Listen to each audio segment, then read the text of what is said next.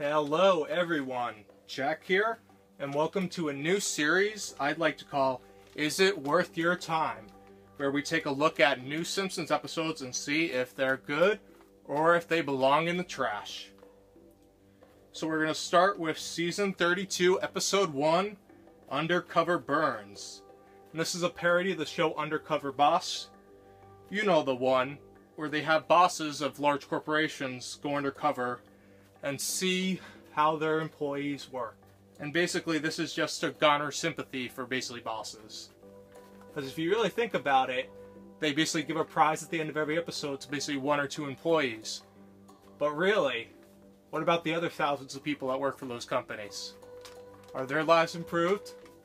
Are they? So, it starts with Mr. Burns having a take your kids to work day carnival at the nuclear power plant.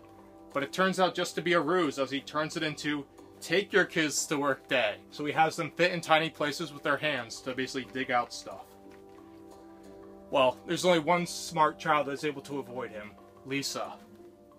So when Lisa goes to confront Burns, Mr. Burns basically thinks it's accountability, so he goes and hides in the men's restroom. Which doesn't scare Lisa, until it does. So what Burns does is he actually starts reading the bathroom tabloids, or as he calls them, cave drawings. And he sees what his employees really think about him.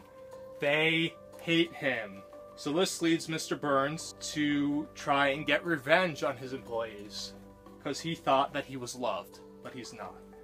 So under the suggestion of Smithers, he becomes an undercover employee called Fred, it's basically, he's in a giant Iron Man suit.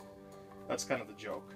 Well, he garners the friendship of Homer, Lenny, and Carl, even though he's completely transparent, but don't worry, those three are idiots in this episode. And Burns even says, those idiots like me for me. Fred Cranepool. And so he basically starts to see things from their point of view instead of his own. And Smithers, surprise, surprise, gets jealous. And he wants the old Burns back. So this is a good take. It reminds me a lot of the episode Monty Can't Buy Me Love with the setup. The setup's kind of similar, but with hundreds and hundreds of episodes, you're going to need to basically recycle some plot points. The important part is where do they go with it, and they take this in another different direction, which is good. That's always a good sign. So with basically Burns, he doesn't understand how his employees think about him because he's just surrounded by people like Smithers who are sycophantic and they kiss his ass all the time. So he's basically shocked. And remember, he's senile, so if he's been through this before, we could just chalk it up to senility. At the end of the episode, one of the quotes that he says that stand out to me is, "Why can't I be loved and feared, like God?" But Mr. Burns is just a mere mortal like us, and he can't be both. One of the downsides I'd basically say for the episode is that it's been 32 years and some of the voices don't sound as crisp. Julie Kavner's Marge is basically, that's a hard voice, and it's kind of fallen off a cliff over the years. Burns and Smithers, they don't sound that crisp either, and there are moments when I hear Bart. He doesn't sound like the usual Bart.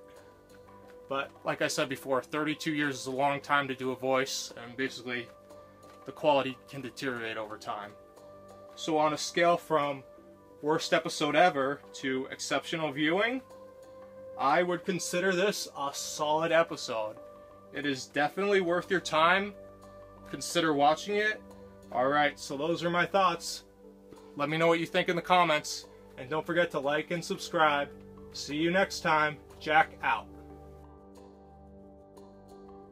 Hello there, Simpsons fans. Jack here. Thank you for taking the time to watch the video. If you enjoy my content, please consider subscribing to my channel. Comment below to let me know what you thought about the video.